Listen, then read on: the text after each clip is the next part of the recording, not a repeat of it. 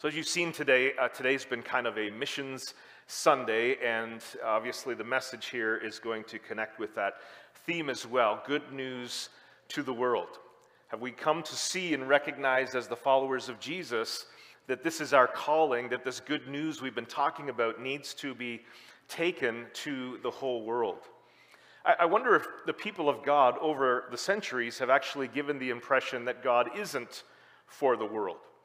I think back to the early days of Christianity, and even when the Lord was training his own disciples. And it's so clear to see in the Gospels the way that they and all of the Jewish people felt about people like the Samaritans, right? I mean, the story of the Good Samaritan was a shocking story to the Jewish people because their natural instinct was to hate the Samaritans.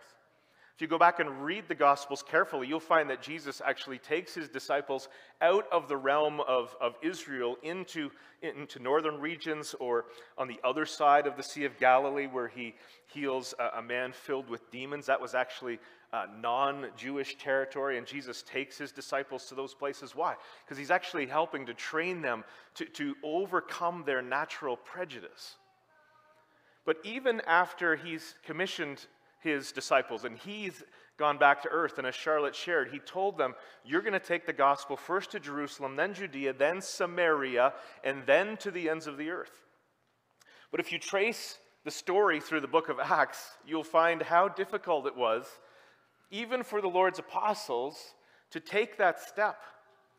So Peter, who was one of the first apostles to actually preach the good news to non-Jewish people, how did that happen? It happened because God gave him a supernatural vision of a sheet coming down from heaven full of all these different kinds of meat, which normally Jewish people wouldn't eat. And a voice, a supernatural voice saying, hey, Peter, eat this. And Peter saying, no, we don't eat those things, Lord. That was a vision that was meant to help him overcome his prejudice, not about food, but towards non-Jewish people.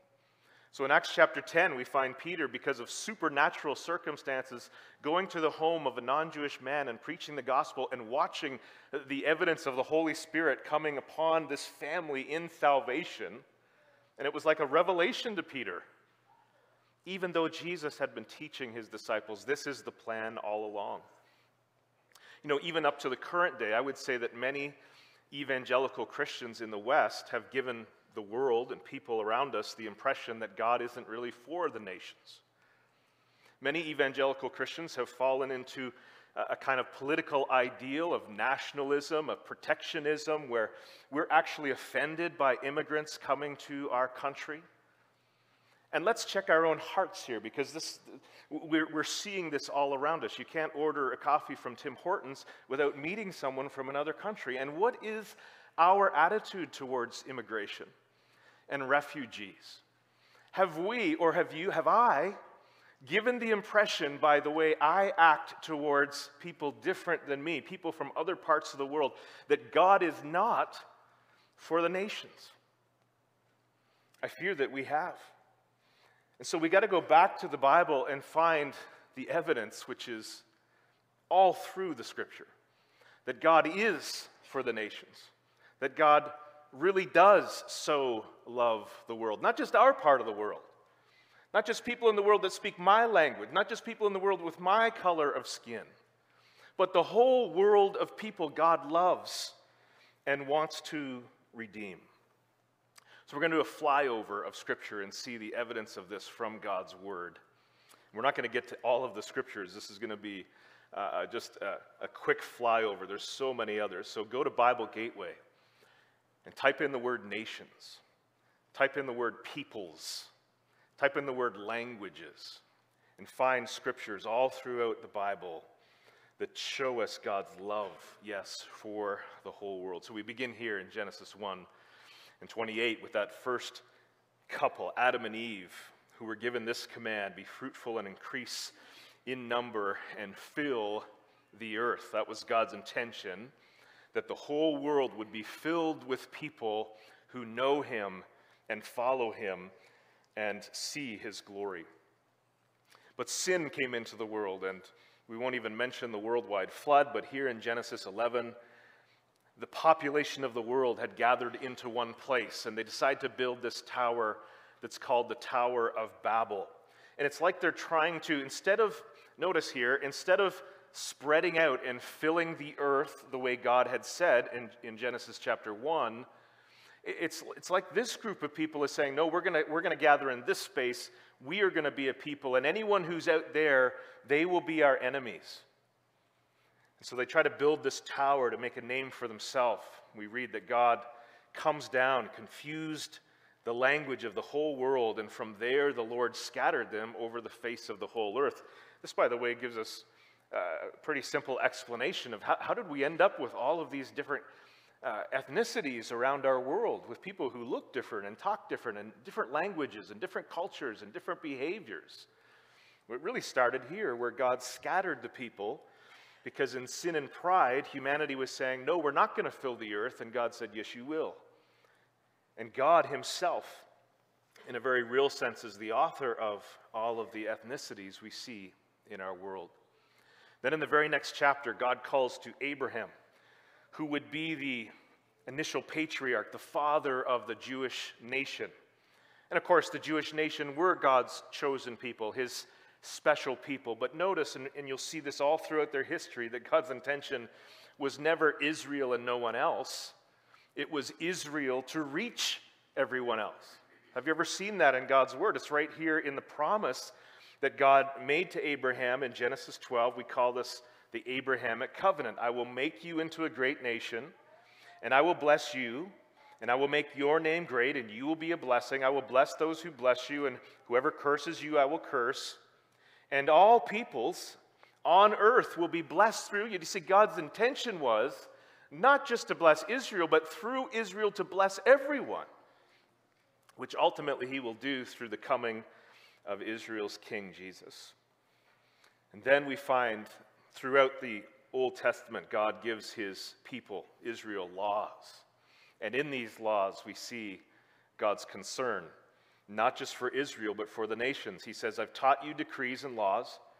Observe them carefully, for this will show wisdom and understanding to the nations, who will hear about these decrees and say, surely this great nation is a wise and understanding people.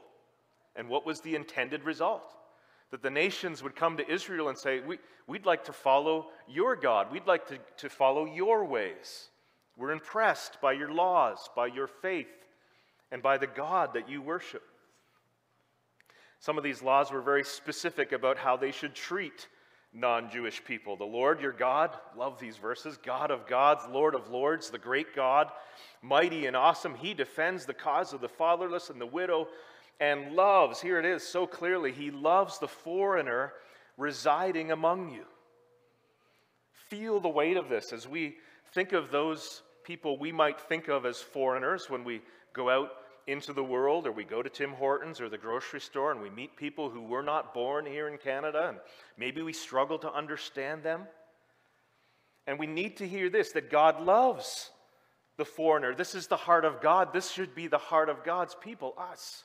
We should love the foreigner residing among us. It says that God gives them food and clothing. And you are to love those who are foreigners, for you yourselves were foreigners in Egypt. See, this is the baseline of it all. Is that when it really comes down to it, what we need to remember is that we were the foreigners. We were foreigners from God. Because of our sin, we were separated from God. We had no rights in his world or in his family or in his nation.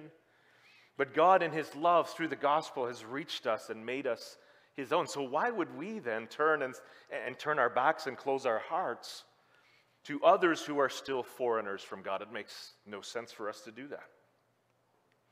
This idea of reaching the nations is in the songs of Israel, and there's many examples, but here's one from Psalm 67, 1-4. May God bless us. This is the Jewish people singing this song. May he bless us, make his face shine on us, so that your ways may be known on earth, your salvation among all nations. You see, they're singing the Abrahamic covenant. This is exactly what God had promised to Abraham. I'm going to bless you so that through you, the world, the nations can be blessed. This is what they're singing about. May all the peoples praise you. May the nations be glad and sing for joy. You see, they're not crying out here for God to crush the nations. but for the nations to find joy and salvation in God. For you rule the peoples with equity and guide the nations of the earth. And then we find many references in the prophets. Listen to me, my people. Hear me, my nation. Instruction will go out from me. My justice will become a light to the nations. My righteousness draws near speedily. My salvation is on the way, and my arm will bring justice to the nations. And then it gets very specific about how God will do that. He will do that through his promised king, Jesus. Here, these famous prophetic verses about Jesus riding into Jerusalem on a donkey, which of course he fulfilled in his life. But notice the words that come right after. Rejoice greatly. Your king comes to you lowly and riding on a donkey. This is hundreds of years before Jesus came. And then it says, he will proclaim peace to the nations. So then Jesus comes on the scene. He's the promised hope. He's the one that ultimately is going to fulfill the Abrahamic covenant, that through the king of the Jews, salvation will come from the Jews to the whole world, to all the nations. So notice when Jesus is born, his first worshipers. Have you ever thought about how ironic, how surprising, and yet how wonderful this is? His first worshipers were non-Jewish. The first people to recognize that God had done this astounding miracle, that he'd fulfilled his promise, that he'd sent his promised one, were these non-Jewish men who'd come from the east. We don't know how far. We don't know if they were Oriental or if they'd come more from present-day Iraq. But they came from the east, and they knew that the King of the Jews had been born. Somehow God had revealed this to them. And they came, it says, to worship him. And then we have this story of how the star reappears. It leads them to this tiny village of Bethlehem, and they find Jesus, and they literally offer their riches to him. The first to comprehend that Jesus was who Scripture said he was, to offer him rightful worship, were these, we could say, pagan wise men who'd come from the east. And then, when Jesus was a child, a baby, taken to the temple for the offering that was meant for the firstborn. And there a man, an elderly man named Simeon, led by the Holy Spirit, comes to the temple. He had been waiting his whole life to meet the Messiah, the coming one. And somehow the Holy Spirit reveals to him, okay, he's here, the baby's coming today, and he somehow knows that Mary and Joseph and Jesus is the one, and takes him up in his arms. And he says this, my eyes, praying to God, my eyes have seen your salvation, which you've prepared in the sight of all nations, a light for revelation to the Gentiles. When Matthew writes his gospel and gives us the genealogy of Jesus, he is so careful to show us that embedded in the genealogy of Jesus, this one who we would have thought would have to have the purest bloodline to be the King of the Jews, and yet we find here describing his ancestors, this guy named Salmon, who's the father of Boaz, whose mother was Rahab. Rahab, of course, was a Canaanite prostitute, rescued by God after the spies somehow ended up in her home in Joshua chapter 2, and then when the walls of Jericho fall down, yet she living in that wall. And I can almost imagine the whole wall fell down except one part, because it says that she lived in the wall, that she hung this scarlet cord from the window. If you haven't read all this, Joshua chapter 6.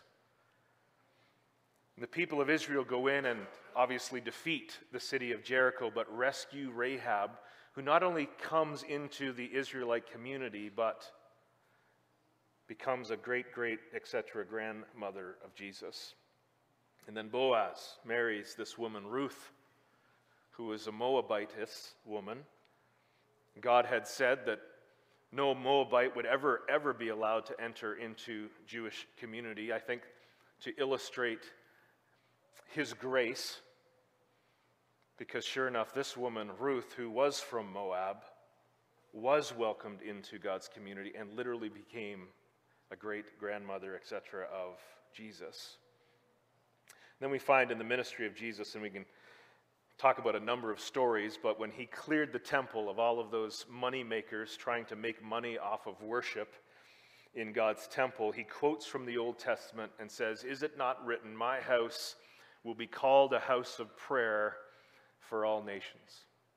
God's intention was for his temple, his place of worship, to be a place where all could come to meet him and find salvation in him. Jesus, near the end of his ministry, begins to talk about the future. And he says, "This gospel of the kingdom will be preached in the whole world as a testimony to all nations. And then the end will come." How seriously do we take this promise? Because the reality is that we are intended to be the fulfillment of this promise. We don't read this and think, well, I guess God's going to raise someone up to take the good news to all the nations. It's us. We are the followers of Jesus who are meant to fulfill this promise. This verse has been mentioned already today, the Great Commission in Matthew 28. Jesus says to his disciples, "Go and make disciples of all nations." And you say, oh, well, he gave them that instruction. Yeah, but the very next thing he says is teach them to obey everything I've commanded you, which is what he just commanded them, which was to go and make disciples of all nations. So we can't escape this responsibility, this task that is still upon us today if we are the followers of Jesus, to go and make disciples of all nations. Jesus promised repentance for forgiveness of sins will be proclaimed in his name to all the nations, beginning in Jerusalem. And then in Acts 1, just before he ascends, you will receive power when the Holy Spirit has come on you, and you will be my witnesses in Jerusalem and Judea and Samaria and to the ends of the earth. And then in Acts chapter 2, the very first act of the church, the very first miracle of the church is what? God enables his disciples to speak in the nation's languages.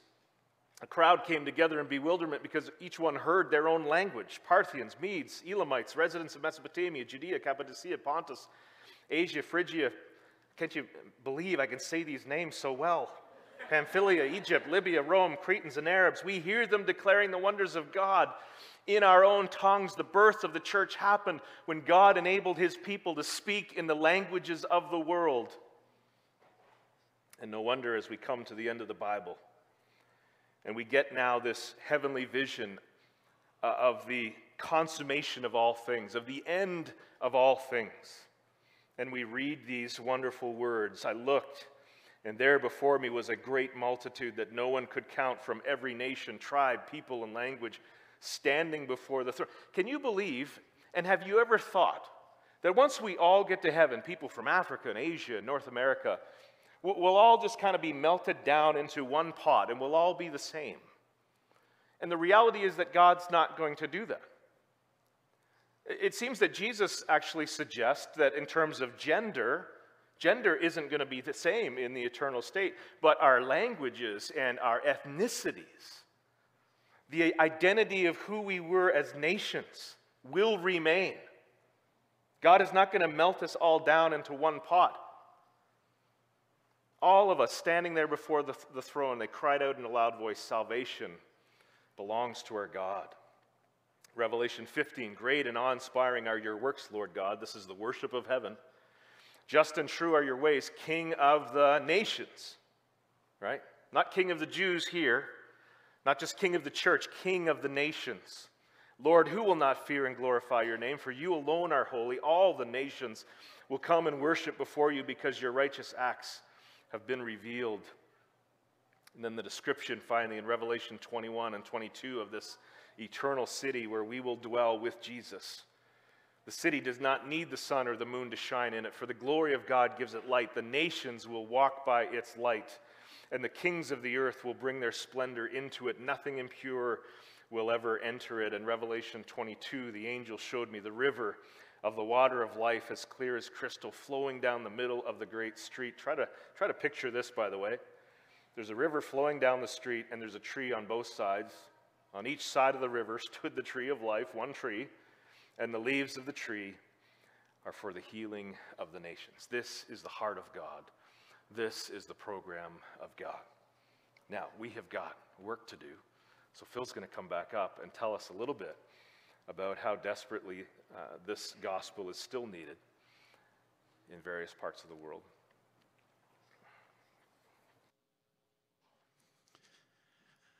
Thank you, Gary. And I hope for each of you, as Gary's just done this fly through Scripture, that we've seen what an amazing opportunity we have, what an amazing responsibility we have, but we don't do it on our own. God is at work, and God is inviting us, his people, those whom he's redeemed, to participate in what he is doing. But yes, as Gary said, there is still a lot of work to be done. This slide was up earlier. This is from the Joshua Project. Those of you that know the Joshua Project, they track unreached people groups around the world. Well, they track sort of all ethnic groups around the world and track to what extent has the gospel made inroads into those communities. If it's green, there's significant gospel presence in that community. If it's yellow, there's work to be done. If it's red, it means there's a huge amount of work to be done. Now, the 1040 window is between 10 degrees north and 40 degrees north latitude. So that's what you see there. And running from, as you see there, the west coast of Africa right through Asia. The vast majority of people in the world that do not have the opportunity to understand who Jesus is live in that part of the world. Now, as you look at that map, if you know anything about current events and world geography, you will also know that that is not necessarily the easiest part of the world to live. But there are billions of people that live in that part of the world that do not yet know Christ. Here's another way to look at it, and this is information put together by the Center for the Study of Global Christianity, and looking at, where are those nations or those places that would describe themselves as majority Christian. And I'm saying majority Christian because many of the people in this world that might call themselves Christian may not even know and be in a living relationship with Jesus. So if we could have the data to do that, this would be even a more stark picture. But we don't have that for global, across the world. But even at this, when we're just talking those people that say, yes, I'm a Christian, whether or not they're in a living relationship with Jesus. Look at the same area of the world, 1040 window across Middle East, North Africa, Central Asia, South Asia, huge parts of the world where people live and die without hearing of Jesus. And this information comes from a very current version of the World Christian Encyclopedia put together by the Center for the Study of Global Christianity in 2020. Now just take a look at the part of the world there that is pink. And I know this is not the same map, but the bits that are highlighted there, you can see North Africa through the Middle East into Central Asia. This is the cover of a book from 1911. 122 years ago, Samuel Zwemner, who was a missionary focusing on reaching out to Muslims in the world, where is there a gospel need? Where was there a gospel need 112 years ago? It hasn't changed much. Now, that should break our hearts, because how many generations of people, how many billions of people live in that part of the world and have never had the opportunity to hear that Jesus loves them? Country of Mali. Some of you like maps and data. I know some of you like stories. Country of Mali. People group called the Hassaniya. In 2020, there was one person who called themselves Hassaniya who would say, I'm a follower of Jesus. Not a huge group of people, but thousands of people among the Hassaniya. One person said that they would follow Jesus. In 2020, the second one became a follower of Jesus. That represents twice as many people in that group of people that now know and would say, Jesus is my Lord and Savior. That's one person. Those are the stories that we need to hear. That is what God has called us to do. Friends, here at Wallenstein, we may not have the opportunity in and of ourselves to make ourselves the impact among the billions. That is God's job. But you know what? He's asked us to be a part of it. Samuel Zwemner was saying that in 1911. The picture doesn't look much different. What have we been doing? Gary's just run through Scripture. It is clear what God's heart is. As we think about access to Scripture, my friend from Wycliffe just sent me this one recently. 5.9 billion people in the world have access to the whole Bible in their own language. Just shy of 800 million people have the New Testament in their language. 446 million people have portions of the Scripture in their language. 129 million people are still waiting for translation to begin. 75 million people know that there is some translation work beginning in their language, and another 10 million people scattered in small places. The assessment is they probably don't need the language, the Bible translated in their own language, because they also speak other languages. My friends, this is just to get the Bible translated so you can read it, let alone to come to faith, let alone to be discipled, to help others find and follow Jesus. That is what God has called us to do. Yes, here, but around the world. And we do that. And look where missionaries are. And remember back to those first slides, where people live and die without hearing of Jesus. The easy places are where we go. I'm putting myself in that boat. Now, we lived in northern Ghana, which was on the edge of the 1040 window. That was not an easy place.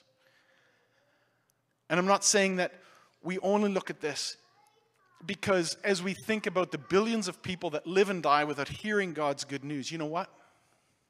They're men and women and children with unique faces and a name.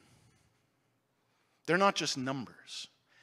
They're people made in the image of God that God loves, and He desires that they come into a loving, redemptive relationship with Jesus. They're not just one of a billion people. They're a unique person that Jesus loves, and God has called us to them. And they need us. They need Christ Church from around the world. Charlotte talked about missionaries coming from all over the world. And Andrew and I have had the privilege of working alongside people from around the world in some of these challenging communities. But there is still a need where people struggle to access the gospel. This doesn't mean being in a discipling relationship. There is a huge, huge need.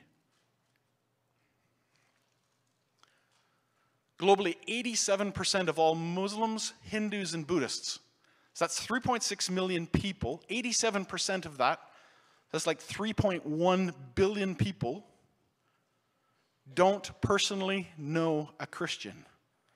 This doesn't mean that this is the person who says, I'm a Christian. They may not actually be a believer. So if we actually say the number of Muslims, Hindus, and Buddhists who know someone who's in a personal relationship with Jesus, that percentage is much higher.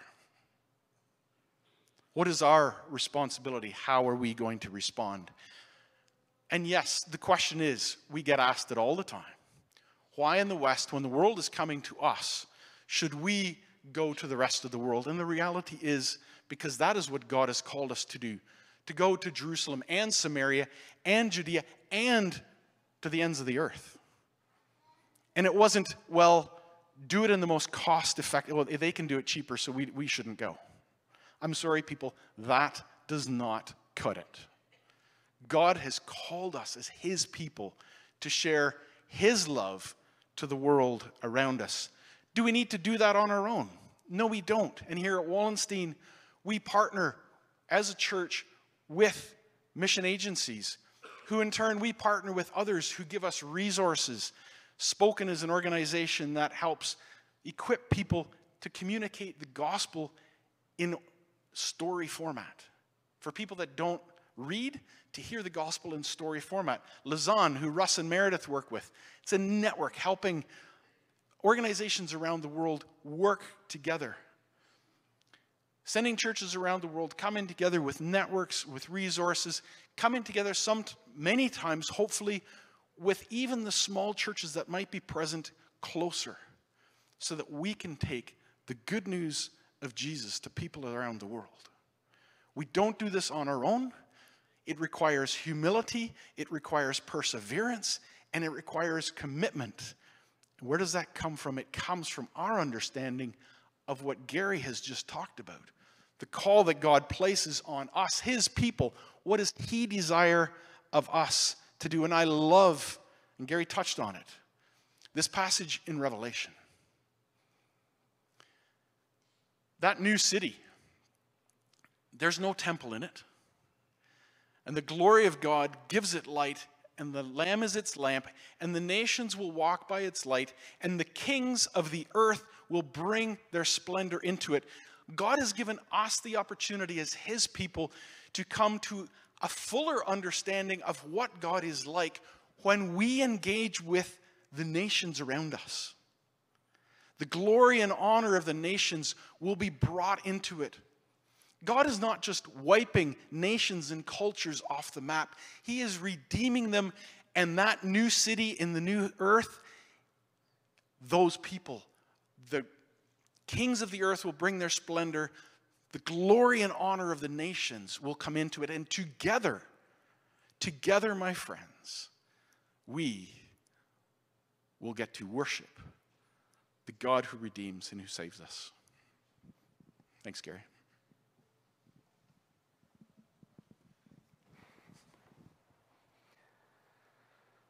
So where does our motivation, our encouragement, our courage come from?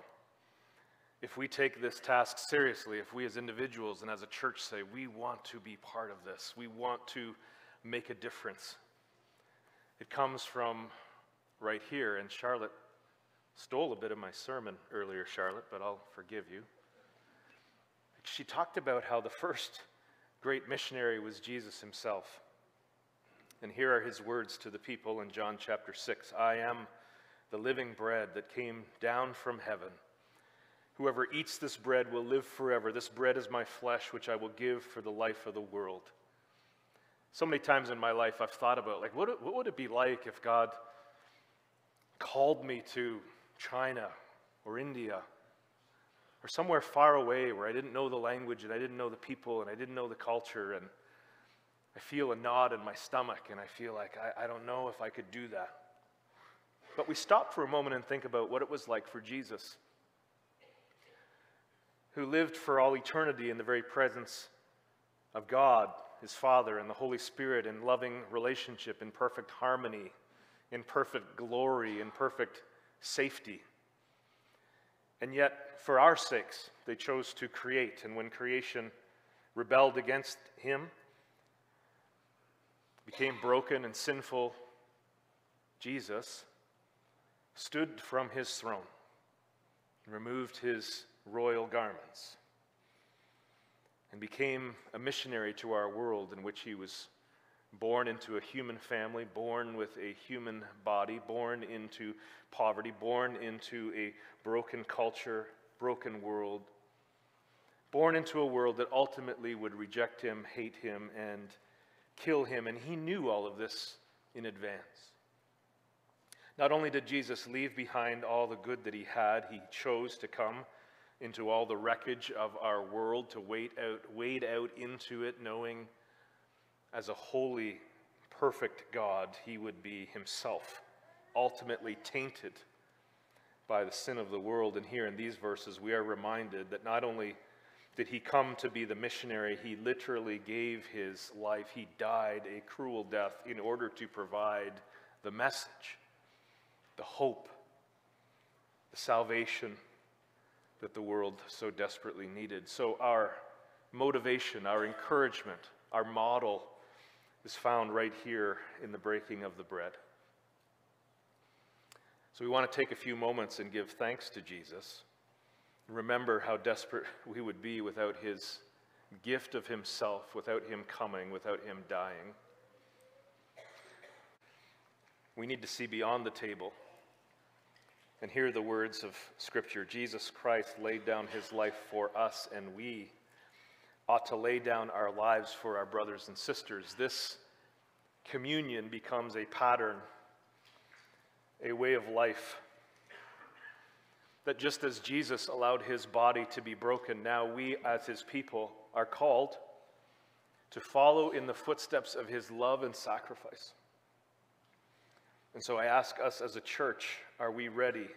Are we willing to be broken so that the good news can go to the world that is still lost? Or will we celebrate communion, rest in the provision that we have received, and go home forgetting that there is a whole world of billions of people out there who still desperately need this message? Will we be content to live in our million-dollar homes